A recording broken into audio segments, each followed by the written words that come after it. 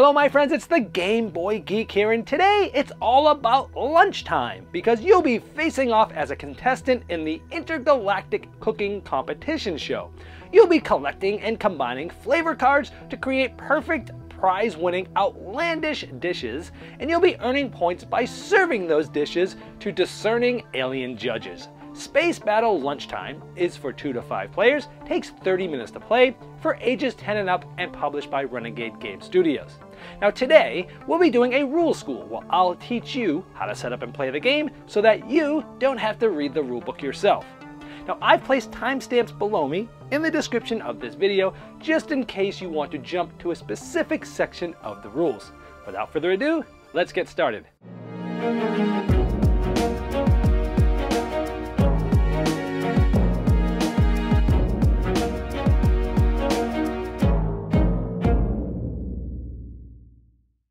Space Battle Lunchtime is a set collection card game for 2 to 5 players where you're collecting different flavors like spicy and savory or bitter, and you're turning those in to serve dishes like Coral Crunch, trying to match up the different flavors and quantities. The more accurate you are, the more points you'll get by serving better dishes like gold, or taking shortcuts with your ingredients, making it only a silver dish worth less points, or taking even further shortcuts, making it a bronze dish.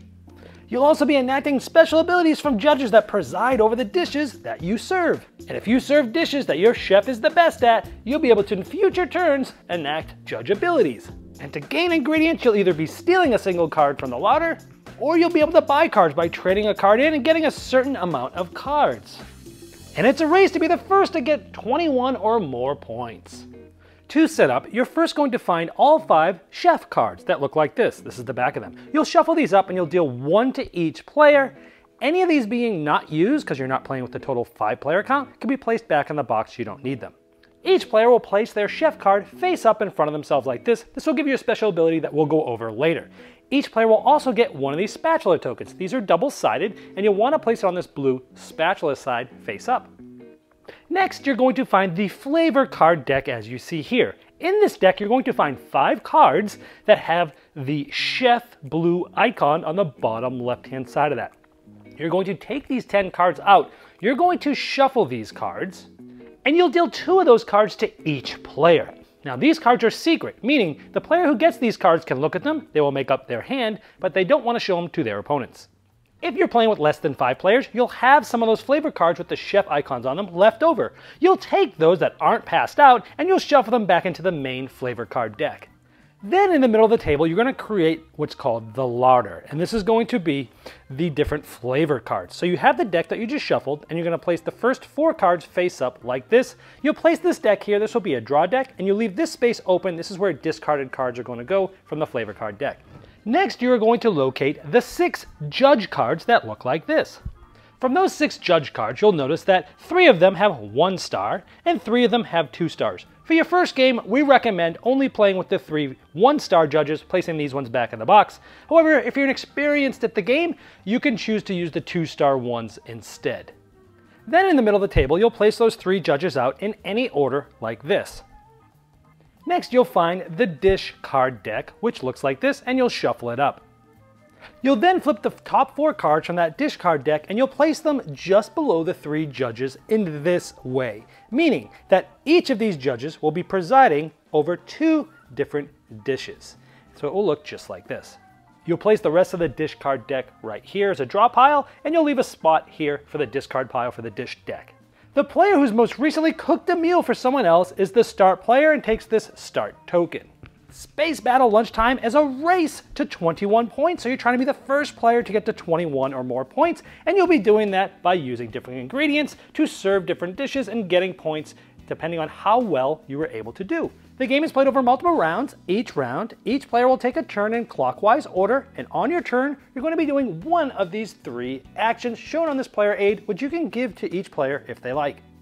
Now, one action you can possibly take is to steal. Now, to steal, you can just take one of the 4 face-up cards in the larder, or you could take the face-down card off the top of the flavor card deck without knowing what it is before you take it. So simply steal, let's say you just steal this card, you just add it to your hand. Now you don't immediately replace this, we'll show you why a little bit later, but different abilities might trigger during your turn. So you would keep it like that for now. However, instead of stealing a flavor card, you can buy flavor cards. How you do this is you take a card from your hand and you place it in the discard pile right here.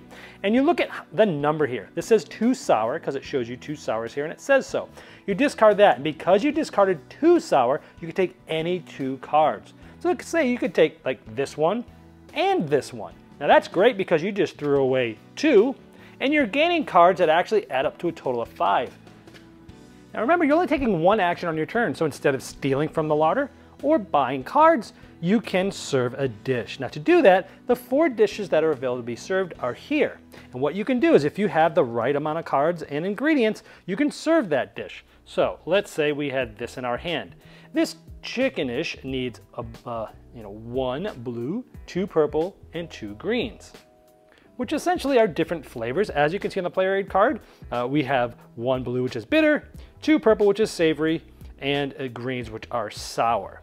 So if we were able to have these cards, we could then put them into the discard pile in the larder area.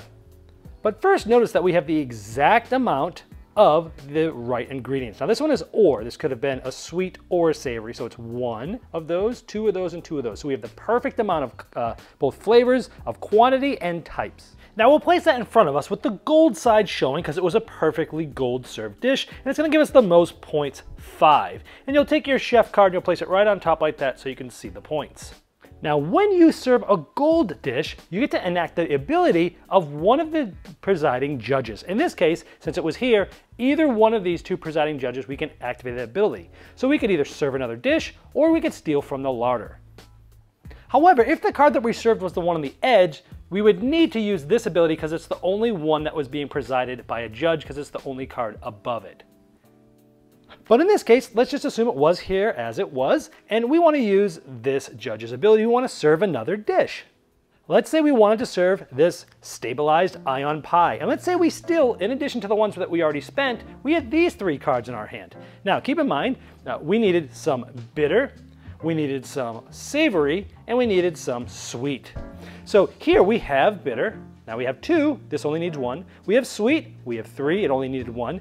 And we have savory, 2, and it only needed 1. Now if you're able to use all of the correct ingredients, but the quantities are not perfect, you're able to serve the dish, but it is going to be silver. Now the cards that you used as those ingredients would go to the discard pile next to the flavor card deck. And you'd place it on the silver side since it was a silver dish that we served, and now we have a total of 8 points. Now do not refill any of these cards yet. As I just showed, that sort of triggered together where we are able to serve 2 dishes in that turn.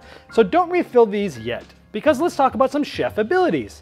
Our chef has sweetness. When you serve a sweet dish, you get to flip your spatula token to the bonus side because the dish that we just served has sweetness into it. Now, what this means is that on a future turn, you'll be able to use this.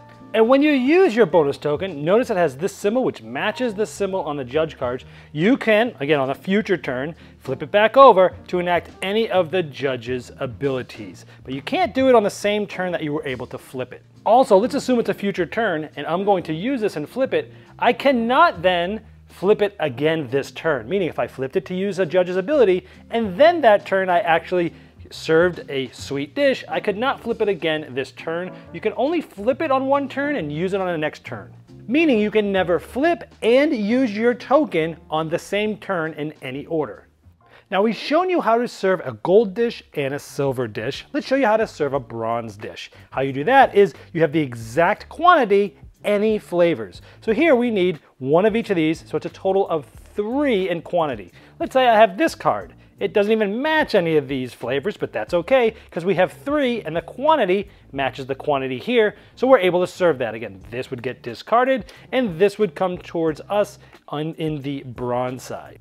Now just to summarize, on your turn you can do 1 of 3 things. You're either stealing a single flavor card, you're buying flavor cards, or you're serving a dish. After all of your turn is over, you then will make sure you discard down to 7 flavor cards in your hand. And at that point, you would refill cards.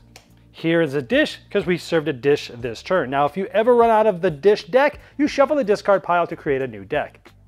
Likewise, instead, if we had bought flavor cards this turn, we would then, at this point, at the end of our turn, refill the empty slots just like this. And if this card deck ever runs out, shuffle the discard pile and create a new deck. Then the turn will move to the next player clockwise. On the back of your player aid, it actually talks about the different types of dishes that you can serve as a reminder and the flavor names.